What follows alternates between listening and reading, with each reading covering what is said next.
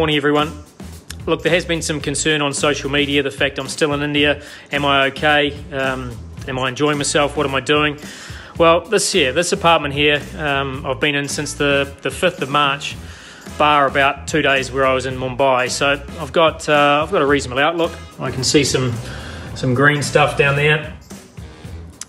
And in terms of what I get up to every day, well, this is sort of my workbench really. Obviously videos, plenty of notes taken, but I can't do this every day, every hour of every day. So I've been fortunate enough, the apartments that I'm staying at, even though the gym's closed, they managed to lend me some gear, a few weights, obviously an area to do some stretches and some high intensity training sessions. Probably not so much for my body, but more importantly just to keep my brain active. So all of you that are stuck at home, which is hopefully everybody, obviously you've got to keep your mind active. So whether you choose to exercise or crosswords or whatever it is, then that's entirely up to you. But I like to do exercise. Look, I would far prefer to be at home with my kids, and I do miss them. There's no doubt about that. But one thing I do every morning, you can see this is my maths tutor area. So every morning I've got two girls, Charlie and Holly. On the right there, this is Charlie, or Charlotte. So she's 9.5, so I do a maths class for her. I'm pretty capable in terms of 9-year-old maths, so we have a class at 6:30 every morning, so that gets me up and about. The rest of the day, as I said, do a bit of exercise. As you see behind, there's a kitchen there, so I can cook myself some food. I enjoy cooking, but I've got limited selection, but you make it work as best you can. Obviously, I've got a bed, which works as most beds do. I've probably ironed and folded my clothes more times than I need to. And the other thing I do enjoy is I've got my putter out.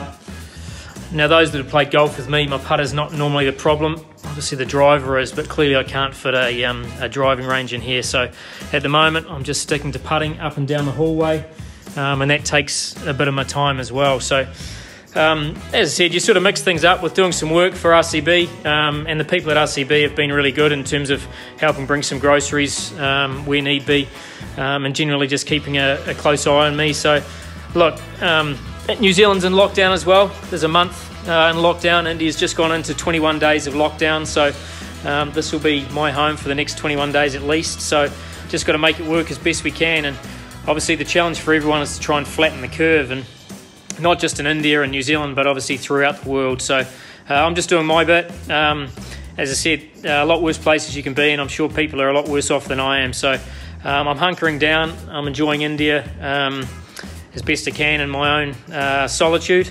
Try and read the odd book. I'm actually watching Formula One Drive to Survive on Netflix, which I've never been into Formula One, but thoroughly enjoying. So if you can send me some other ideas, that'd be great. But generally, that's what I'll be doing.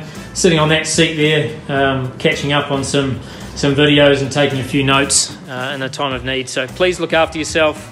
Look after your family, your loved ones. Wash your hands plenty of times, as I'm sure you've been told, but please do it, and do what you can to help us get through this. I look forward to seeing you all on the other side. Thanks.